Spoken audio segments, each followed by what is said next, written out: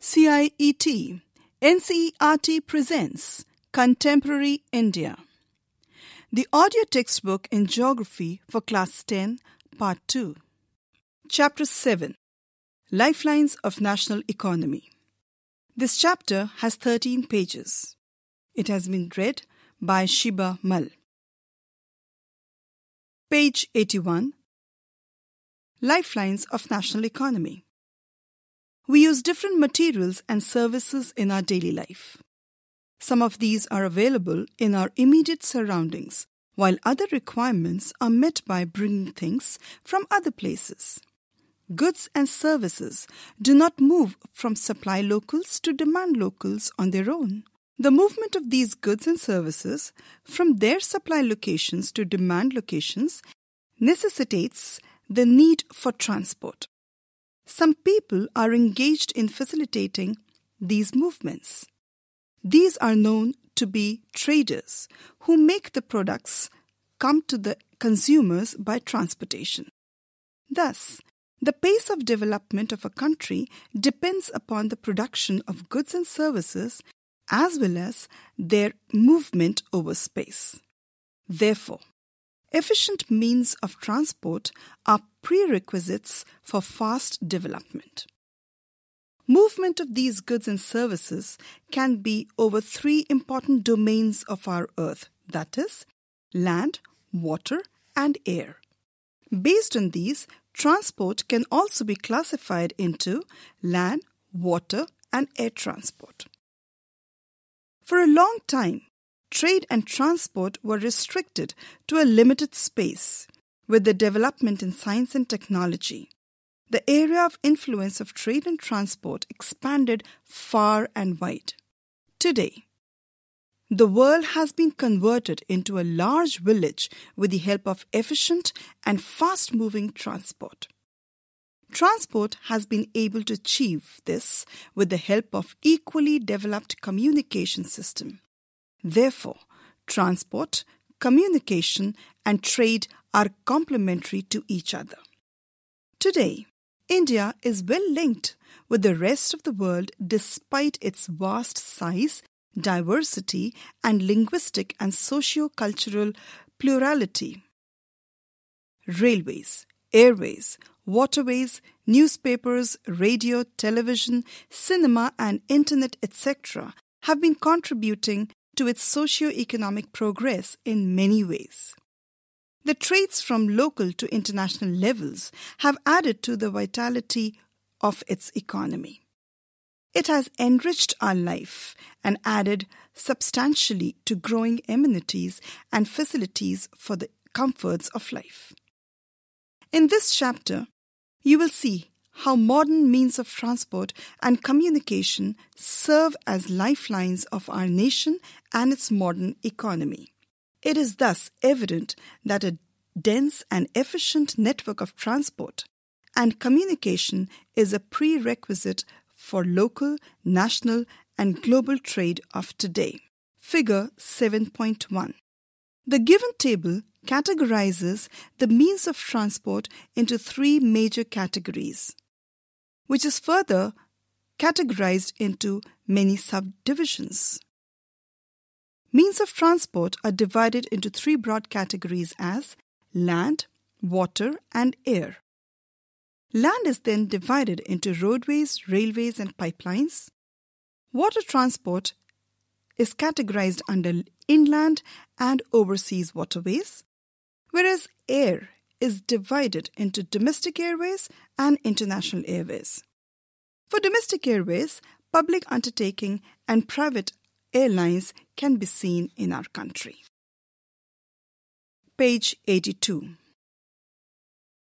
Transport. Roadways. India has one of the largest road networks in the world.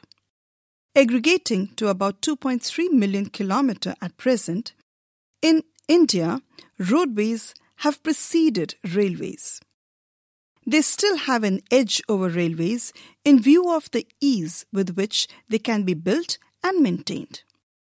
The growing importance of road transport vis-à-vis rail transport is rooted in the following reasons. A. Construction cost of roads is much lower than that of railway lines. B. Roads can traverse comparatively more dissected and undulating topography. C. Roads can negotiate higher gradients of slopes and as such can traverse mountains such as the Himalayas. D. Road transport is economical in transportation of few persons and relatively smaller amount of goods over short distances. E. It also provides door-to-door service. Thus, the cost of loading and unloading is much lower. F. Road transport is also used as a feeder to other modes of transport, such as they provide a link between railway stations, air and seaports. In India, roads are classified in the following 6 classes according to their capacity. Look at the map of the national highways and find out about the significance role played by these roads. Golden Quadrilateral Superhighways. The government has launched a major road development project linking Delhi, Kolkata, Chennai, Mumbai and Delhi by 6-lane superhighways. The North-South corridors linking Srinagar, that is in Jammu and Kashmir, and Kanyakumari, which is located in the state of Tamil Nadu. An East-West corridor connecting Silchar, which is in Assam, and Porbandar, a city of Gujarat, are a part of this project. The major objective of these superhighways is to reduce the time and distance between the megacities of India. These highway projects are being implemented by the National Highway Authority of India, that is NHAI. National Highways. National highways link extreme parts of the country. These are the primary road systems and are laid and maintained by the Central Public Works Department, that is CPWD. A number of major national highways run in north-south and east-west directions. The historical Sheshasuri Marg is called National Highway Number 1 between Delhi and Amritsar. Figure 7.2. There is a picture given which shows Ahmedabad-Vadodara Expressway. Activity. Find out places linked by the National Highway 2 and 3. From the box, do you know? Do you know that National Highway 7 is the longest and traverses 2,369 km between Varanasi and Kanyakumari via Jabalpur, Nagpur, Hyderabad, Bangalore and Madurai. Delhi and Mumbai are connected by National Highway 8, while National Highway 15 covers most of Rajasthan. State highways. Roads linking a state capital with different district headquarters are known as state highways. These roads are constructed and maintained by the State Public Works Department, that is PWD, in state and union territories. District roads. These roads connect the district headquarters with other places of the district. These roads are maintained by the Zilla Parishad. Other roads. Rural roads, which link rural areas and villages with towns, are classified under this category. These roads received special impetus under the Pradhan Mantri Gramin Sadak Yojana. Under this scheme, special provisions are made so that every village in the country is linked to a major town in the country by an all-season motorable road. Page 83. There is a map given on page number 83 where the major highways are highlighted. India, its national highways are given in this map of India, where the major cities and towns are connected with the Golden Quadrilateral, North-South Corridor, East-West Corridor, and National Highway with numbers indicated against it. It also shows the North-South Corridor connecting Srinagar to Kanyakumari, East-West Corridor connecting Porbandar to Silchar. The Golden Quadrilateral is connecting many cities, and the major four metropolitan cities are Delhi, Mumbai, Chennai, and Kolkata. Page 84. Border roads. Apart from these, Border Roads Organization, a Government of India undertaking, constructs and maintains roads in the bordering areas of the country. This organization was established in 1960 for the development of roads for strategic importance and northeastern border areas. These roads have improved accessibility in areas of difficult terrain and have helped in the economic development of these areas. Figure 7.3. It shows a road in the hilly tracts. Figure 7.4.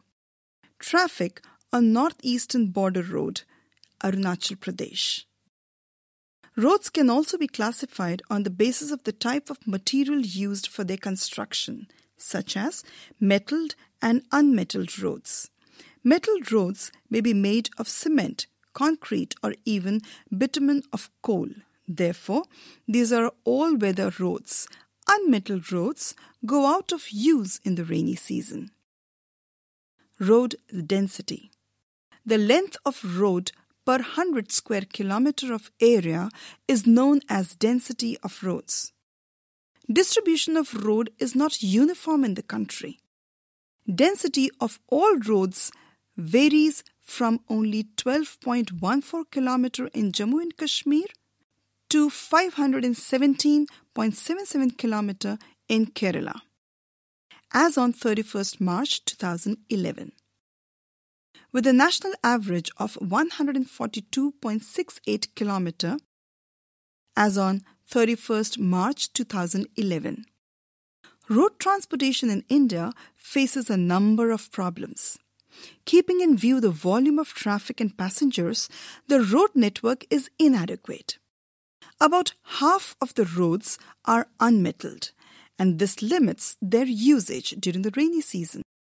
The national highways are inadequate too.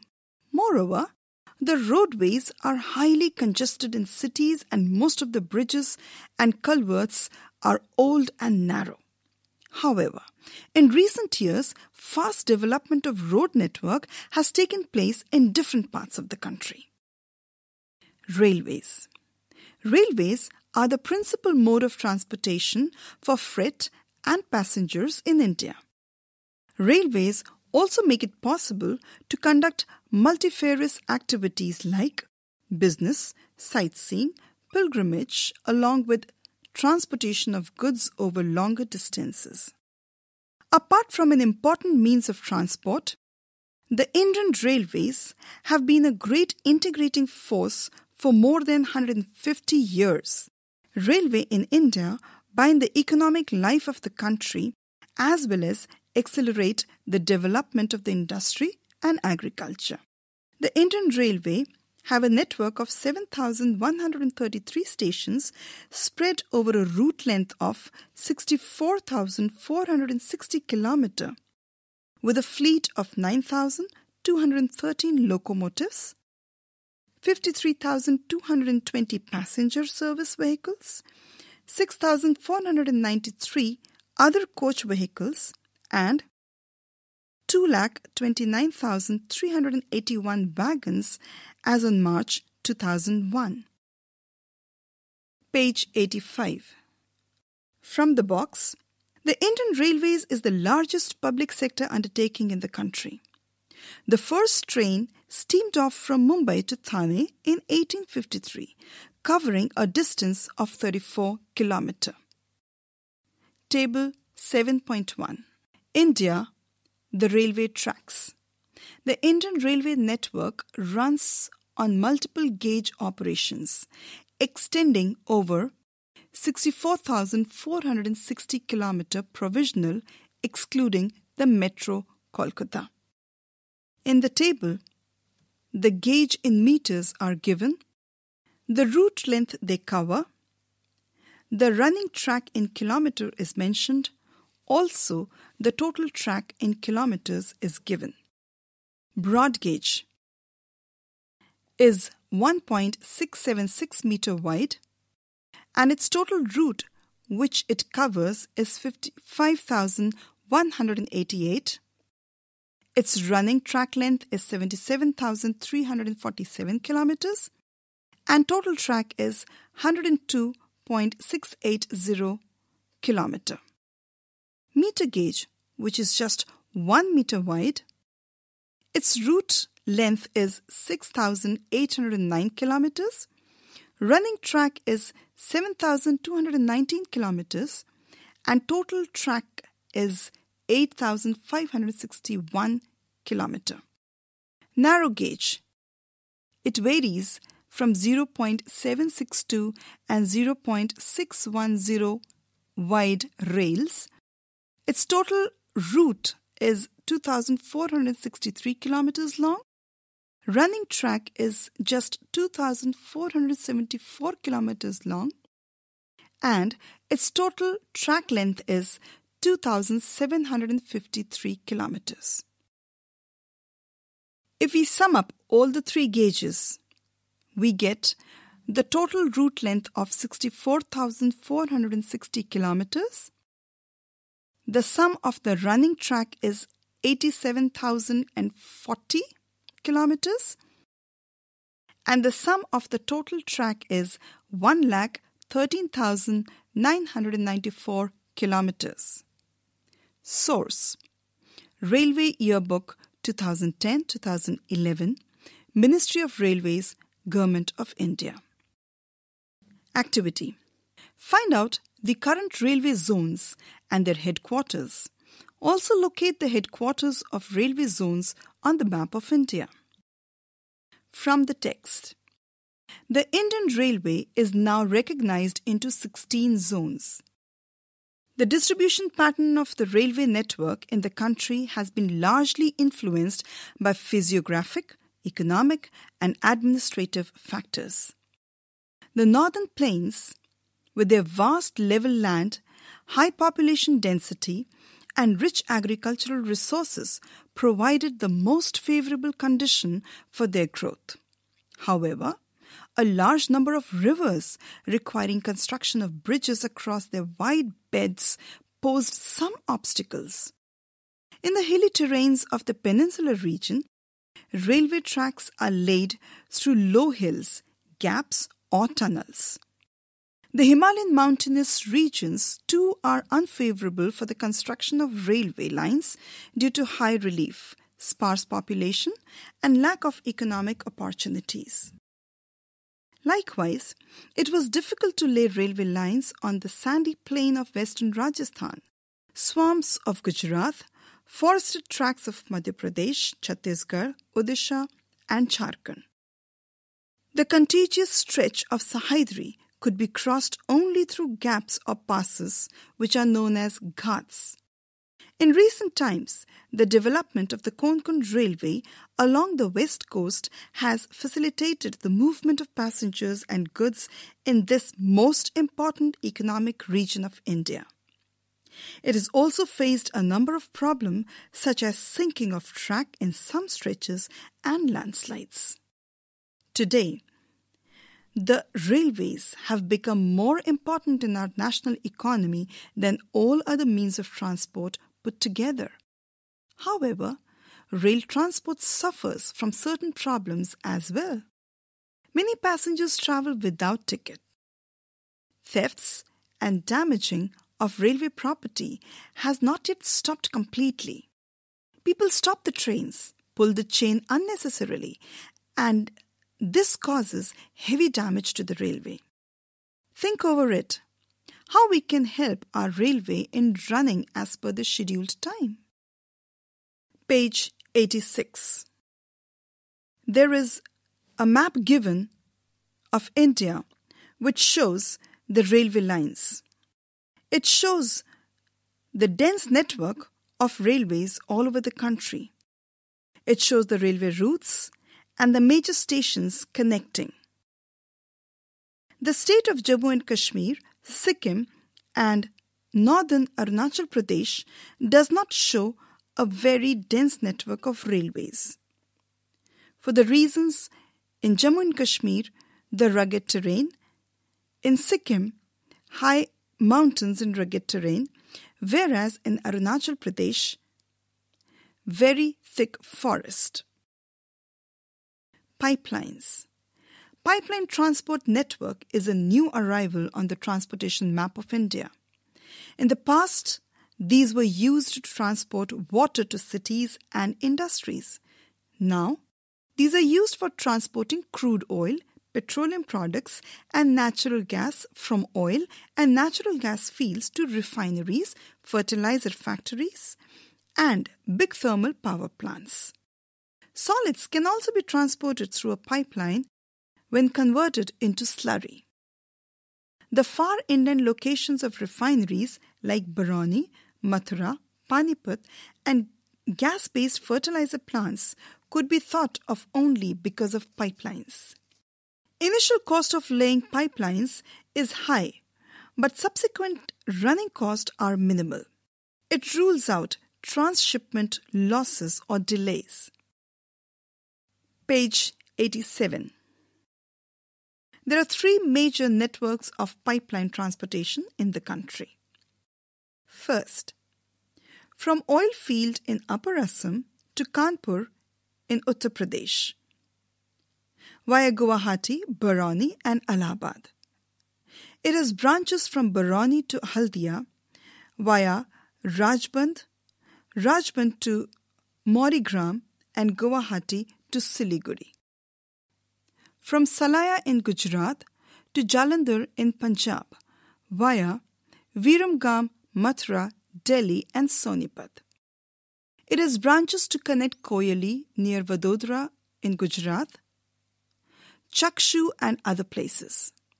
Third, gas pipeline from Hazira in Gujarat connects Jagdishpur in Uttar Pradesh via Vijaypur in Madhya Pradesh. It has branches to Kota in Rajasthan, Shahjahanpur, Babrala and other places in Uttar Pradesh. Waterways. Since time immemorial, India was one of the seafaring countries. Its seamen sailed far and near, thus carrying and spreading Indian commerce and culture. Waterways are the cheapest means of transport. They are most suitable for carrying heavy and bulky goods. It is a fuel-efficient and environment-friendly mode of transport. India has inland navigation waterways of 14,500 km in length. Out of these, only 5,685 km are navigable by mechanized vessels.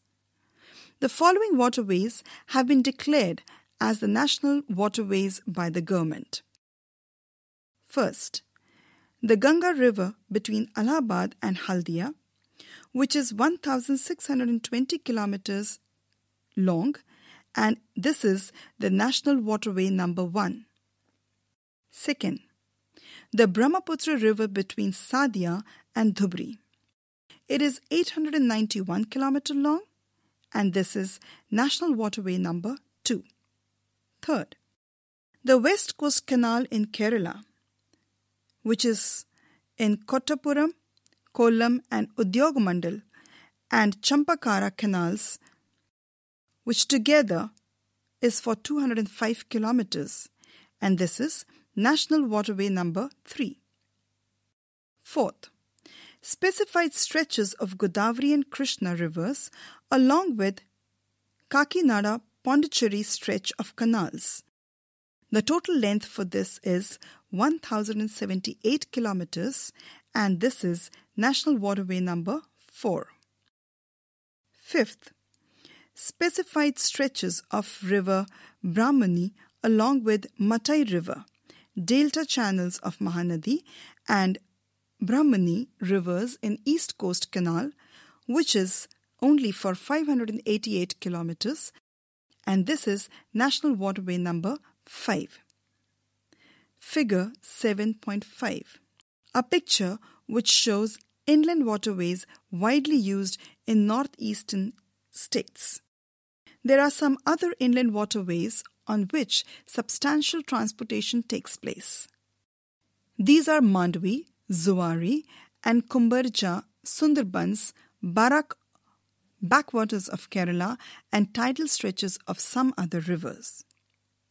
Apart from these, India's trade with foreign countries is carried from the ports located along the coast. 95% of countries' trade volume, that is, 68% in terms of value, is moved by sea. Major seaports. With a long coastline of 7,116.6 km, India is dotted with 12 major and 187 notified non-major, that is, minor and intermediate ports. These major ports handle 95% of India's foreign trade. Kandla in Kutch was the first port developed soon after independence to ease the volume of trade on the Mumbai port, in the wake of loss of Karachi port to Pakistan after the partition. Kandla is a tidal port. It caters to the convenient handling of exports and imports of highly productive granary and industrial belts stretching across the states of Jammu and Kashmir, Himachal Pradesh, Punjab, Haryana, Rajasthan, and Gujarat. There is a picture given of the trucks being driven into the vessel at Mumbai port in figure 7.6. Mumbai is the biggest port with a spacious, natural and well-sheltered harbour. The Jawaharlal Nehru port was planned with a view to decongest the Mumbai port and serve as a hub port for this region. Page 88. Marmagao Port, Goa, is the premier iron ore exporting port of the country. This port accounts for about 50% of India's iron ore export. New Mangalore Port, located in Karnataka, caters to the export of iron ore concentrates from Kudremukh mines. Kochi is the extreme southwestern port located at the entrance of a lagoon with a natural harbour. Moving along the east coast, you would see the extreme southeastern port of Tuticorin in Tamil Nadu. This port has a natural harbour and rich hinterland. Thus, it has a flourishing trade handling of a large variety of cargoes to even our neighbouring countries like Sri Lanka, Maldives, etc., and the coastal regions of India. Chennai is one of the oldest artificial ports of the country. It is ranked next to Mumbai in terms of the volume of trade and cargo. Vishakhapatnam is the deepest, landlocked and well-protected port. This port was originally conceived as an outlet for iron ore exports. Paradweep Port, located in Odisha, specializes in the export of iron ore. Kolkata is an inland riverine port. This port serves a very large and rich hinterland of Ganga-Brahmaputra basin. Being a tidal port, it requires constant dredging of Hooghly. Haldia Port was developed as a subsidiary port in order to relieve growing pressure on the Calcutta port. Figure 7.8. Handling of oversized cargo at Tuticorin port is shown in this picture. Airways. The air travel today is the fastest, most comfortable and prestigious mode of transport. It can cover very difficult terrains like high mountains, dreary deserts, dense forests, and also long oceanic stretches with great ease.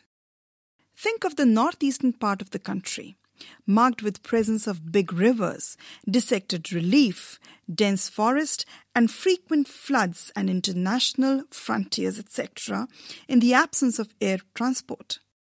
air travel has made access easier. The air transport was nationalized in 1953. On the operational side, Indian Airlines, Alliance Air, that is subsidiary of Indian Airlines, private scheduled airlines and non-scheduled operators provide domestic air services. Air India provides international air services. Pawan Hans Helicopter Limited provides helicopter service to Oil and Natural Gas Corporation in its offshore operations to inaccessible areas and difficult terrains like the northeastern states and the interior parts of Jammu and Kashmir, Himachal Pradesh and Uttarakhand. Indian Airlines operations also extend to the neighboring countries of South and Southeast Asia and the Middle East. Find out the names of the countries connected by Indian Airlines. Air travel is not within the reach of the common people. It is only in the northeastern states that special provisions are made to extend the services to the common people. Page 89. A map of India is given which shows the major ports and the international airports. The northernmost international airport, which is shown here, is Amritsar, and the name of the airport is Raja Sansi. It shows Delhi, Indira Gandhi International Airport. It shows many seaports like Kandla, Mumbai, Marmagao, Tuticorin, Paradip, Vishakhapatnam, etc. Page 90. Communication. Ever since humans appeared on the earth, they have used different means of communication. But the pace of change has been rapid in modern times. Long-distance communication is far easier without physical movement of the communicator or receiver. Personal communication and mass communication, including television, radio, press, films, etc., are the major means of communication in the country. The Indian Postal Network is the largest in the world. It handles parcels as well as personal written communications. Cards and envelopes are considered first-class mail and are airlifted between stations covering both land and air. The second-class mail includes book packets, registered newspapers, and periodicals. They are carried by surface mail, covering land and water transport. To facilitate quick delivery of mails in large towns and cities, 6 mail channels have been introduced recently. They are called Rajdhani Channel, Metro Channel, Green Channel, Business Channel, Bulk Mail Channel, and Periodical Channel. And there's a picture given here, that is figure 7.10, where emergency call box on NH8 is shown. From the text. India has one of the largest telecom networks in Asia. Excluding urban places, more than 2/3 of the village in India have already been covered with subscriber trunk dialing, that is, STD phone facility. In order to strengthen the flow of information from the grassroots to the higher level, the government has made special provision to extend 24 hours STD facility to every village in the country. There is a uniform rate of STD facilities all over India. It has been made possible by integrating the development in space technology with communication technology. Mass communication provides entertainment and creates awareness among people about various national programs and policies. It includes radio, television, newspapers, magazines, books and films. All India Radio, that is Akashvani, broadcasts a variety of programs in national, regional and local languages for various categories of people. spread over different parts of the country. Doordarshan, the national television channel of India, is one of the largest terrestrial networks in the world. It broadcasts a variety of programs from entertainment, educational to sports, etc. for people of different age groups. India publishes a large number of newspapers and periodicals annually. They are of different types depending upon their periodicity. Newspapers are published in about 100 languages and dialects. Did you know that the largest number of newspapers published in the country are in Hindi, followed by English and Urdu? India is the largest producer of feature films in the world. It produces short films, video feature films, and video short films. The Central Board of Film Certification is the authority to certify both Indian and foreign films. From the box. Do you know? Till March 2010, 548.32 million mobile connections were in India. Make a comparison with any other country of your choice.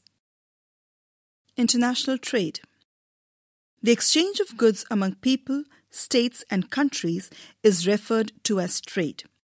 The market is the place where such exchanges take place. Trade between two countries is called international trade. It may take place through sea, air, or land routes. While local trade is carried in cities, towns, and villages, state-level trade is carried between two or more states. Advancement of international trade of a country is an index to its economic prosperity. It is, therefore, considered the economic barometer for a country. Page 91. As the resources are space-bound, no country can survive without international trade. Export and import are the components of trade. The balance of trade of a country is the difference between its export and import. When the value of export exceeds the value of imports, it is called a favorable balance of trade.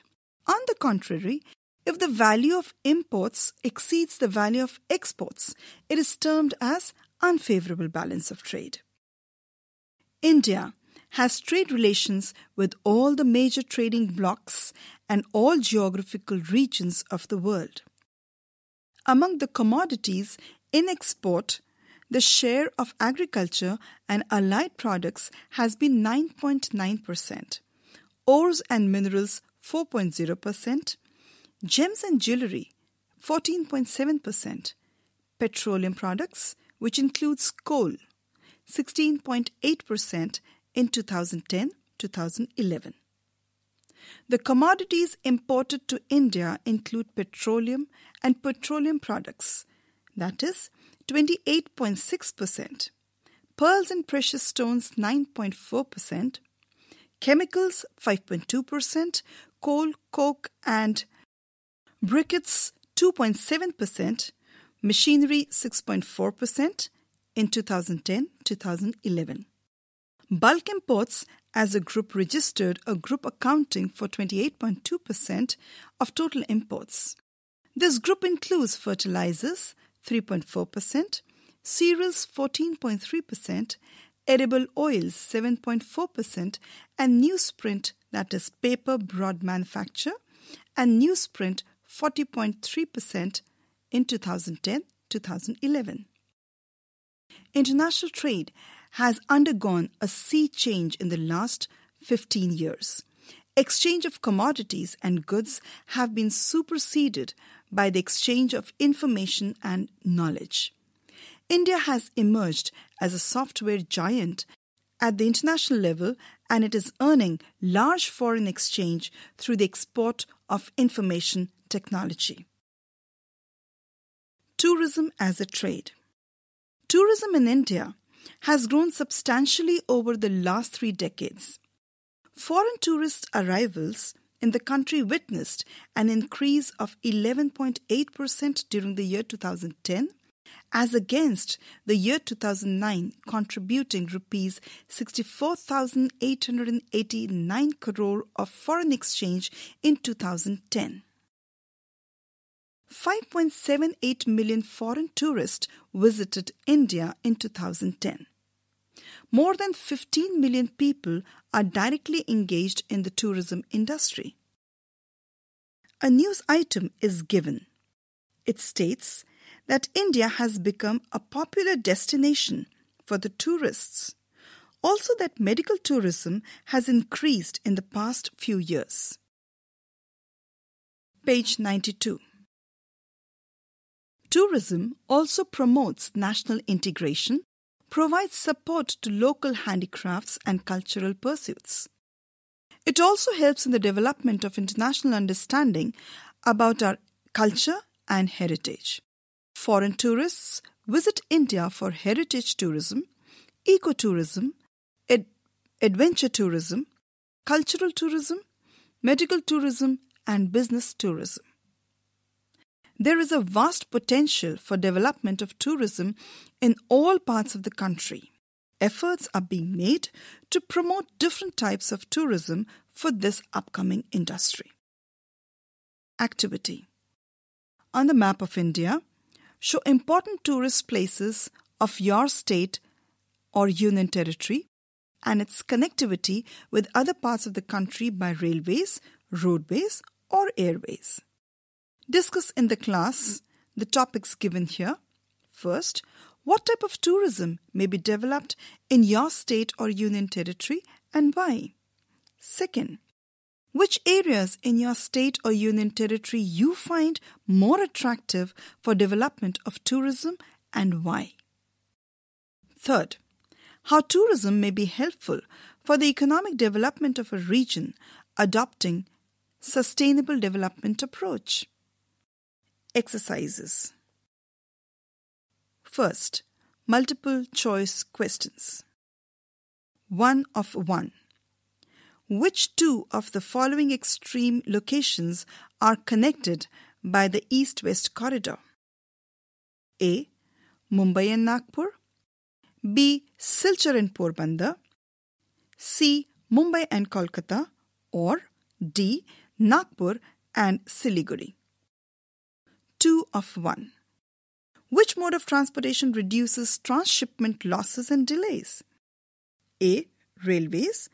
B. Roadways. C. Pipeline. Or D. Waterways. 3 of 1. Which of the following states is not connected with the HVJ pipeline? A. Madhya Pradesh. B. Maharashtra. C. Gujarat. Or D. Uttar Pradesh. 4 of 1. Which of the following ports is the deepest landlocked and well-protected port along the east coast? A. Chennai. B. Paradweep. C. Tuticorin. Or D. Vishakhapatnam. 5 of 1. Which of the following is the most important modes of transportation in India? A. Pipeline. B. Railways. C. Roadways. Or D. Airways. Which one of the following terms is used to describe trade between two or more countries? A. Internal trade. B. International trade. C. External trade. Or D. Local trade. Question 2. Answer the following questions in about 30 words. 1 of 2. State any 3 merits of roadways. 2 of 2. Where and why is rail transport the most convenient means of transportation? 3 of 2.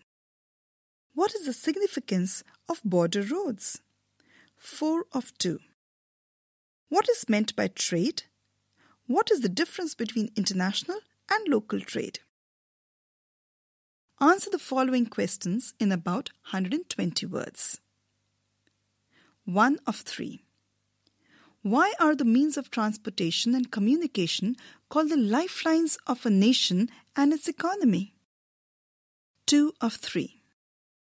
Write a note on the changing nature of the international trade in the last 15 years. page 93. Here is a table given with a few destinations hidden in the puzzle. There are 14 rows and 16 columns in the puzzle, and an alphabet is written in each graticule. Pairing with the other alphabet if we get the names of various destinations across the country. The clues are: first, northern terminal of the North-South Corridor. Second, the name of the National Highway number 2. Third, the headquarter of the Southern Railway Zone. Fourth, the rail gauge with a track width of 1.676 meters. Fifth, the southern terminal of the National Highway number 7. Sixth, a riverine port. And seventh, busiest railway junction in northern India. You were just listening Chapter 7, Lifelines of National Economy, read by Shiba Mal, recorded by Shanu Muksim, production assistants Vimlesh Chaudhary, and produced by Ajit Horo. This audio chapter is brought to you by CIET NCERT, New Delhi.